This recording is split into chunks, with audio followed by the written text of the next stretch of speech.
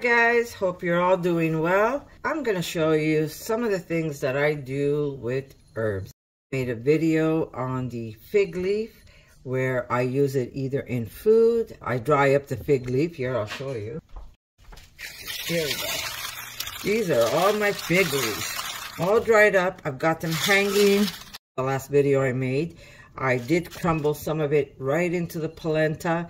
I didn't make a recipe for that one, but I will maybe in another video. But I do use the fig leaf crumbled up into the polenta, and then I drizzle fig leaf oil on top of the polenta. So delicious. And you could top it any way you want. You could top it with peppers and onions. You could top it with sausage, vegan sausage, of course, tofu crumble. That's up to you what you want to top on your polenta.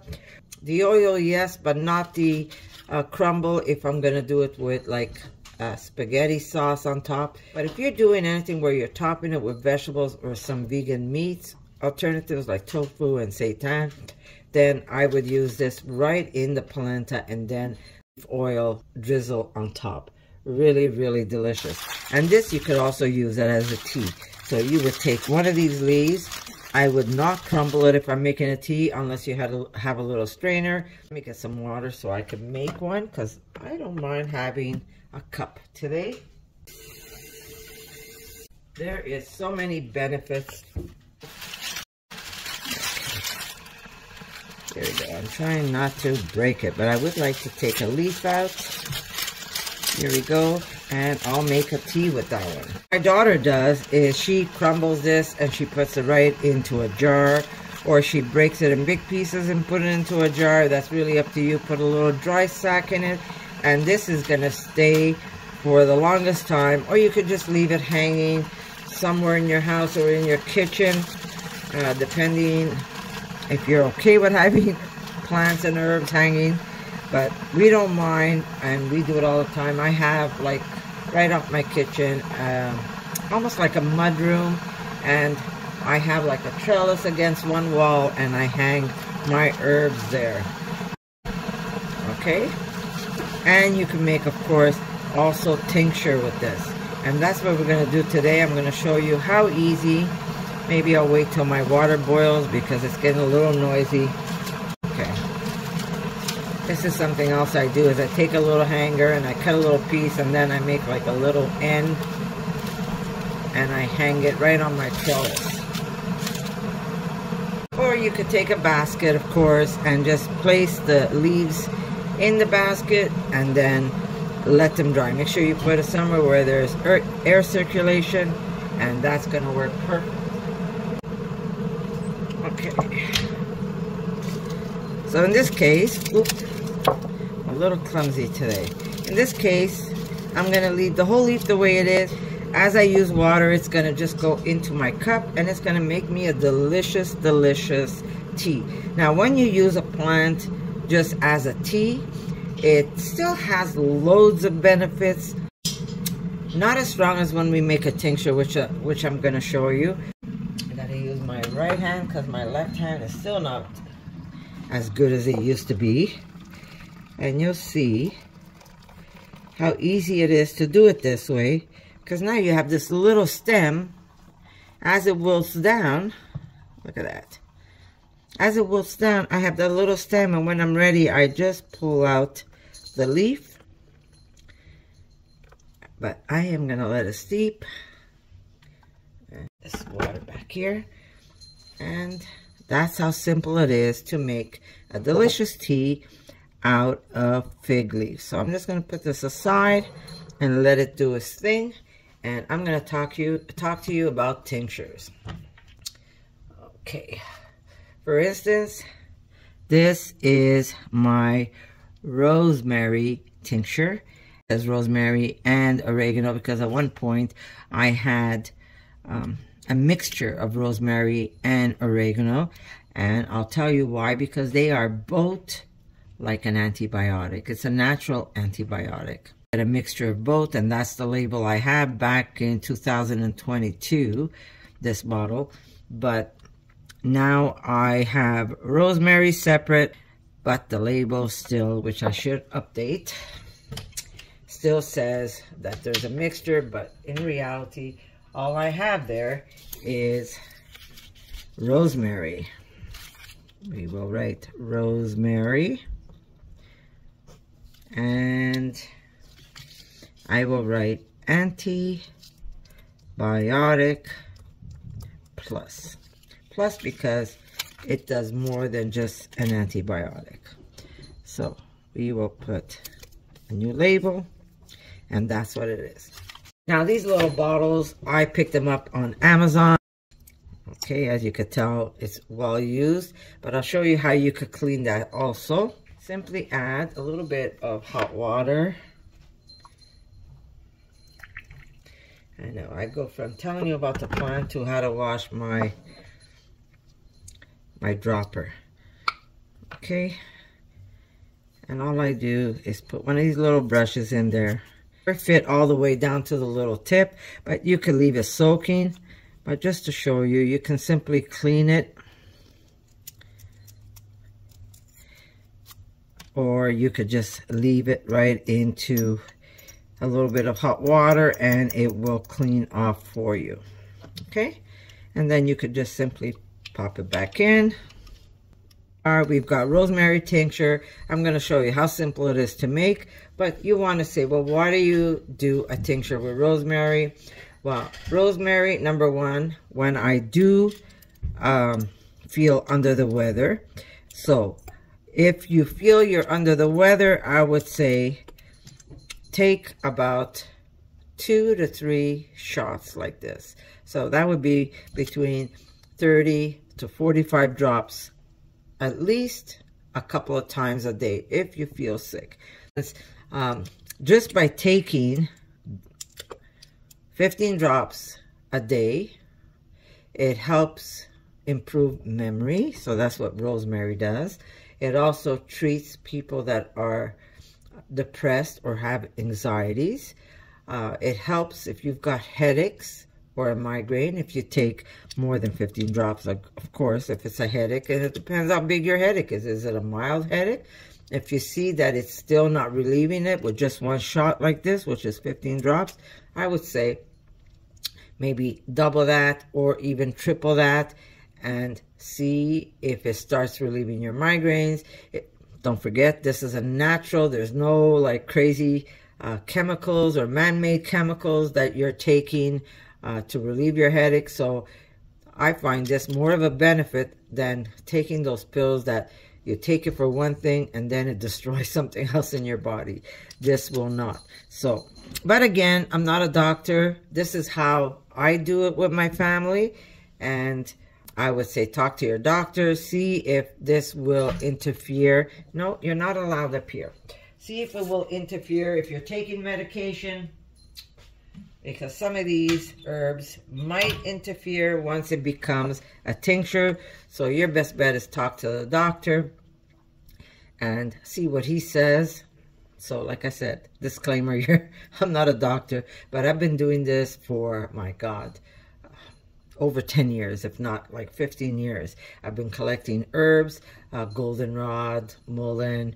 Mullein is also a very great medicine. I'll show you. I have mullein here, and this is mullein oil, and it's good for ears. If you have a earache, 1 to 2 drops. So that is the oil with the mullein. One day I can show you how I make that. But I have all kinds. I just made a new jar. Not done yet. I just made it today. Of cordyceps tincture. And this is what it looks like once it's made. I already took my shot today, so I'm not going to take another one. But as a preventative, I would say you don't have to take a whole 15. You can take 2 drops if you want. Also depends how strong your medicine. I tend to make mine stronger. For instance, this is packed from bottom to top, packed with cordyceps. And then I add the alcohol to this. because it's so packed, it's going to make a stronger medicine. Say you have cordyceps up to here and you fill it up with alcohol, then you're going to have a more mild medicine. So you might want to take a little extra when you have it made as a tincture. But I like to make mine always nice and strong. So you could go from 2 drops to 15 drops to 30 drops, depending how you feel. Are you very sick? Or do you feel like you're catching something? Or just to prevent, I would take so many drops a day, and that just prevents you from not getting sick. Now, cordyceps is an immune booster. It is said that it also helps destroy cancer cells. So something good to have as a preventative, so like you don't catch that cold, or if you do, it's not as bad as if you would not have taken it. So like, again, I'm not a doctor. This is what I've been doing. It's been working for my family, and that's how I'm gonna tell you. This is sumac syrup that I have here. Why I don't have it as a dropper is because we usually take about a tablespoon of this, gargle, and then swallow. We don't spit it out. It clears your sinus. Oh my God, I'm telling you, if you make a sumac syrup, I'm going to show you soon how to make one of these. I'm going to once in a while make different tinctures for you to see and tell you all about them. But this one here will clear up your sinus. If you've got like that sore throat where it's making mucus and you gargle with this, let me tell you, you are gonna clean up. It pulls everything out really, really good. We have, just to show you all the stuff I have, it used to be maple syrup. Now it's mullein, and it's for the cough. This is also 2022. And this is, if you have a cough, a tablespoon of this, it relieves your throat. Really, it works. When I tell you it works, it works. But you have to know your plants. You have to know when to pick them. And I could teach you that if you're interested. You could put it in the comments. Say, Connie, I really want to learn about this stuff. Can you make more videos? I would love to share that information with you.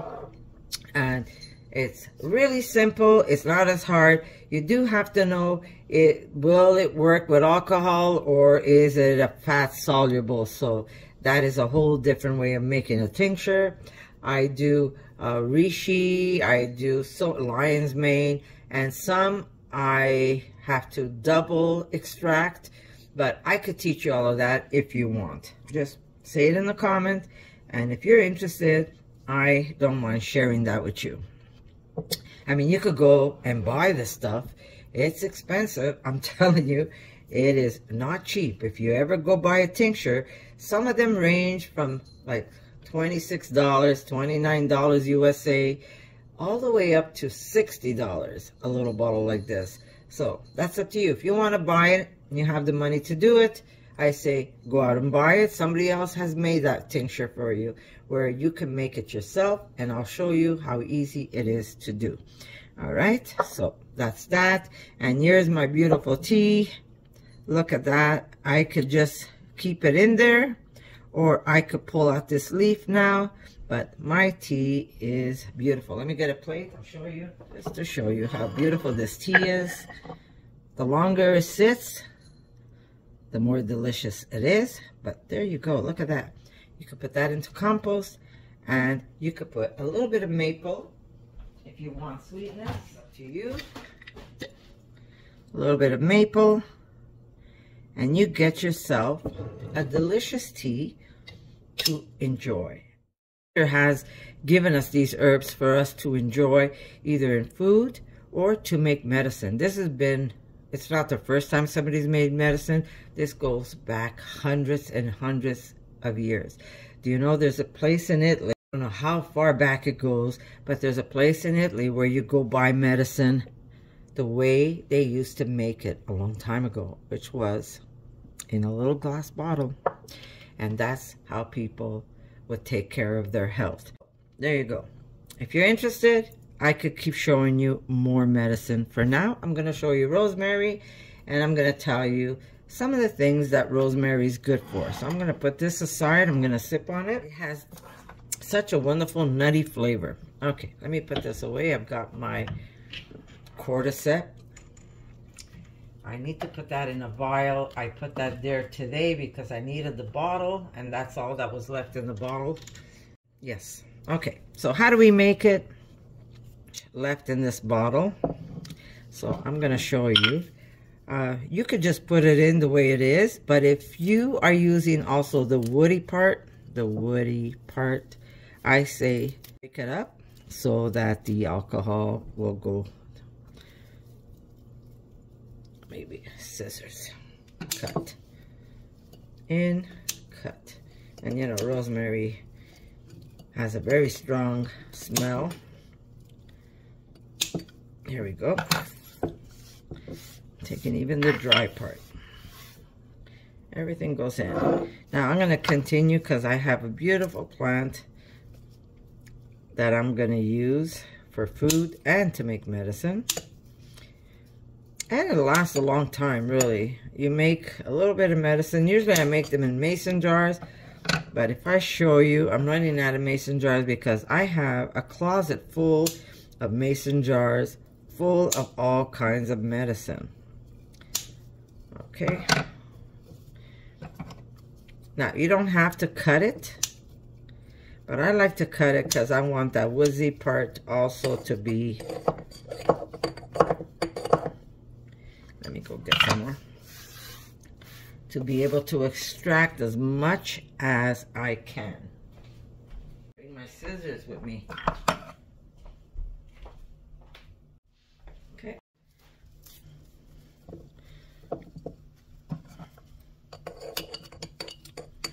There we go. And you know, if you're going to try it with a small bottle, you really don't need that much rosemary. Now, you're probably wondering, can you use dry rosemary? Yes, you can. But I say, if you're going to use it to make a tincture, use fresh. Now, if I find mushrooms, they're going to be fresh. But if the winter comes around and I don't have any more, I could simply buy cordyceps. But they're going to come to me dry. So, there you go.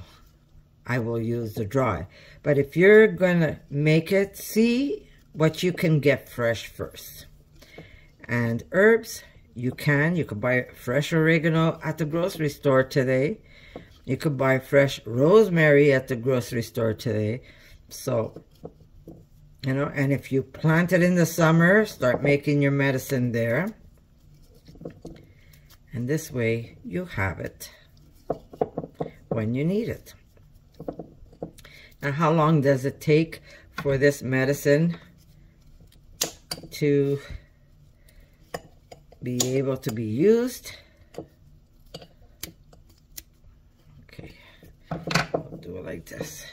Anyhow, I'm not going to fill it all up now, but what I do is I try to make this a strong medicine.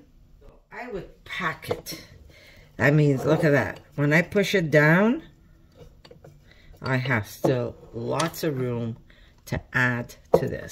But what am I going to use? I'm going to use vodka. And I am going to put it right up to where my medicine reaches. Okay, I put more, but I will be adding more rosemary. But my rosemary rests there where I'm going to fill it up. All the way up to where my rosemary is. So I'm going to add more rosemary to this and then see if I need more alcohol. But like I said, if you don't have that much and you want to just try it, you can make small batches like this and then you cover it and you put it aside. How long do I put it aside? I would say at least 8 weeks before you get that strong medicine. If you take it before that, yes, there will be medicine that's extracted, and that's what the alcohol does. The alcohol actually pulls the medicine out of the plant. Say at least 6 to 8 weeks. More 8 than 6, but there you go. How simple is that? Now I'm going to have a natural antibiotic that I could take if someone is not feeling good, or if I'm not feeling good. It helps with chest infections. It helps, again, depression, anxiety. Even as a tea, it helps if you're suffering from depression. And my heart goes out to anybody who goes through that, because it is not an easy thing to go through. It's good for headaches. Again, if it's not a medicine, you can make it as a tea. It helps relieve headaches. But once you have it as a medicine, you know for sure it's going to help better than just having a tea. So it also boosts your immune system. And once your immune system is healthy, you know that your body is going to be able to fight. Now, I'm going to say to you, okay, this is not going to take away like you'll never catch a cold, or you're never going to get a flu, or you're never going to get a chest infection.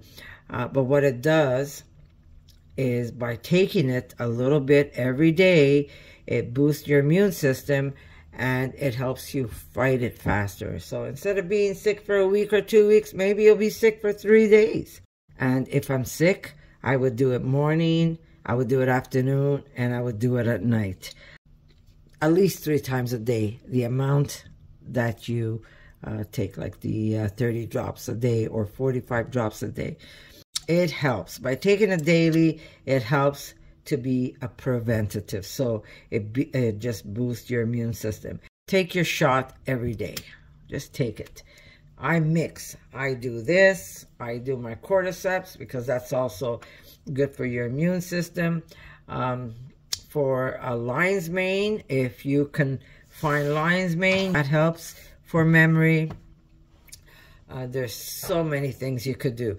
I'll show you if you're interested. Like I said, I don't want to just bombard you with this information, because you have to start knowing your plants. There's great books out there that you can get that will tell you all about these herbs and these medicines. But let me know. If you're interested, I could do, every so often, I could do a medicine, and it could go into your list of things that you can try out. But for now, rosemary. It's getting cold out there. If you live in Canada, you could feel the chill already. We had a beautiful week that was nice and hot not long ago. Last week, it went up to like 30. But the day after that week, it went down. I wanted to introduce you to the rosemary tincture. It's so simple to use. You could also mix it with oregano. You know, a lot of people have gone out and bought oregano oil. Well, this does the same thing as the oregano oil does, except the oregano oil, you're just going to put a couple of drops in your mouth, and this one, because it's a liquid form, you take a little more, but it does the same thing. It is good for your immune system, and it is good. It's also antimicrobial. I can't even say it. Antimicrobial. So, really good. Also, okay, you cut yourself. All you have to do is take a couple of drops where you cut yourself, and you clean it with some cotton swab, and there you go. You've got something to disinfect. All right? So you can use it so many ways. Thank you for listening to me, because I know I could just go off my path like I always do. But I think it's important that you guys start making things that are a little more natural and not depend. Well, I should say don't take your medicine, because, like I said, talk to your doctor. I'm not a doctor. This is what I do for me and for my family, and I know it works for us. But better than taking those chemicals. I know my mom, when she was sick, they would give her this pill, and it would fix this problem, but it would destroy this part of her body. And then they would give her this medicine for this, and now this medicine for this. And this would destroy this in her body. And then she was taking medicine for this, medicine for that, and a new medicine for this. So that's what I have seen. This is something that I've noticed. I noticed that when people are on a lot of medication, they become diabetic. So now they're taking medication for diabetes. So I say, try and take things that will help boost your immune system, like a mushroom tincture. And you can make it with lion's mane. You can make it with cordyceps. You can make it with reishi mushroom. Yes, some of these mushrooms, when you buy them, they're a little costly, but you get so much of them that you can make medicine for a long, long time. It's costly in the beginning, but in the long run, you will save money, I think. That's what I believe. Anyhow, I'm going to say I love you, and I'm going to say, if you're interested, just jot a note in the comments and say, yeah, Connie, let me learn more about that. Show me what else you make, and I could show you all kinds of healing medicines that you could use at home.